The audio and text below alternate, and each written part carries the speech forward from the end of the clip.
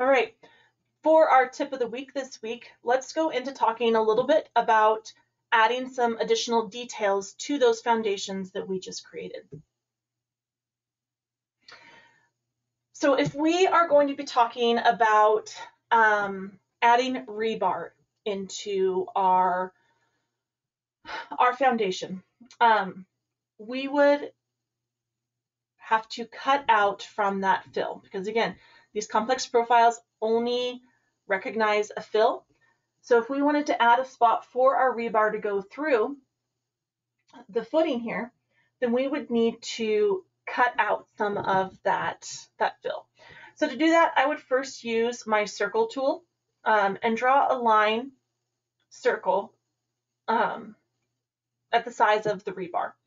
Okay, and then using the magic wand function, I would select my fill, and on the pet palette you would be able to subtract from the fill, and then I would use my magic wand tool to subtract. And what that would end up looking like here is we would have our fill with that circle cut out in it. And how that relates over to our foundation is it's going to give us these holes for the rebar that stretch linearly throughout our entire profile there. Okay, we can also add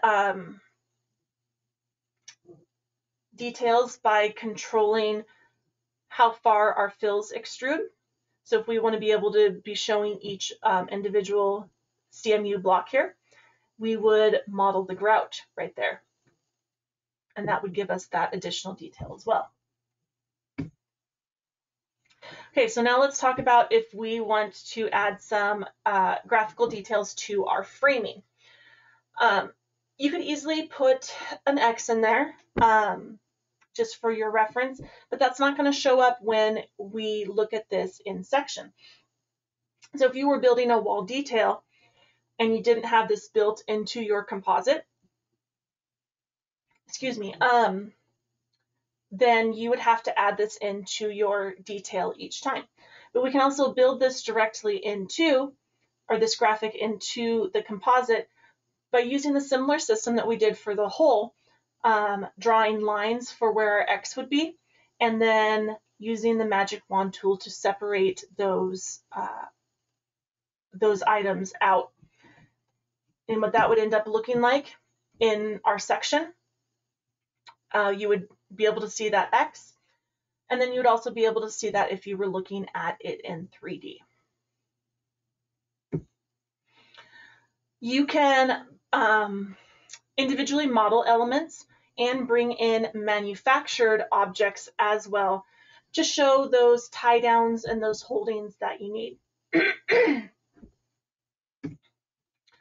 There are a couple different websites that can be used to get these model elements and manufactured objects. Strong Tie does provide with a couple different 3D BIM models that you can download and then import into your project to use. If we're looking for Revit add-ons to ArchiCAD, BIM 6X has a couple great extensions to use that are free from their website, and that is at bim6x.com. And they have a RFA and RVT geometry exchange for both Mac and for Windows. Okay, and to bring any of those objects in, we would go to our file, go to Library and Objects, and import an RFA as a GDL object.